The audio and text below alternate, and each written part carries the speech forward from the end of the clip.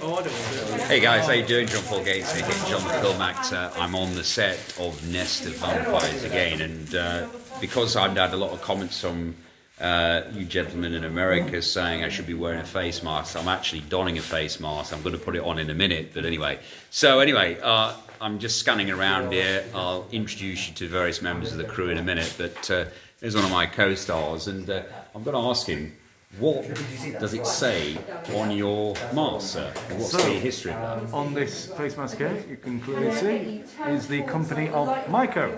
Is that your company? It's not my company, no. It's the company of Anna and MJ Dixon, who run a Myco Horror Universe here in the UK, down in Milton Keynes.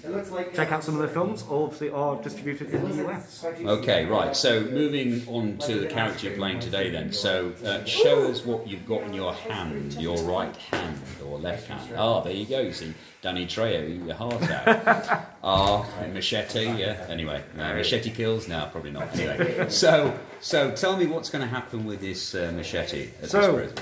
So with this, wow. Sadly, I'm not the one going to be using it. We have our lovely lady over yonder who is going to be using this to dismember me. Okay. And thankfully, I'm an expert at being dismembered, so don't worry, I've lost every body part. Should we see the hand as well? Yeah. Dismembered? Dismembered, all right, okay. dismembered, okay. mutilated. I've That's also another story. That's another story, isn't it? There's many stories I can tell about losing my body parts. Well, I've regrown them all, so we're all ready to go for another chop. All right, okay, splendid. Right, okay. Let's have a look at this. So, madam, introduce yourself. I am Annie. I'm the hand model. We noticed, yeah, you've got a stump there, haven't you? Yeah, yeah. This is our juicy hand. Right. I can't take full credit for this. This is Cameron Boomer's work. Right. Where is Cameron anyway? Has he disappeared just at the right time? Yeah, or the wrong time? He's sprinted. Yeah.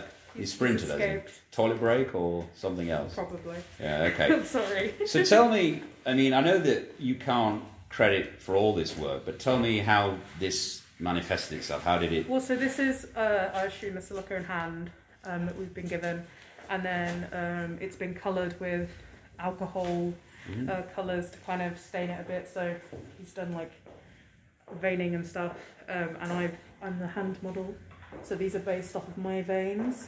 Wow. And then we've got pictures of pig trotters and to get a nice realistic bristly grossness. So I just need to copy your hand, so I just need to like model after you. So I have to hand model the hand model. Hand model, yeah. Just like that, yeah? You think that's believable? That looks good. Yeah. Gets a thumbs up from me anyway.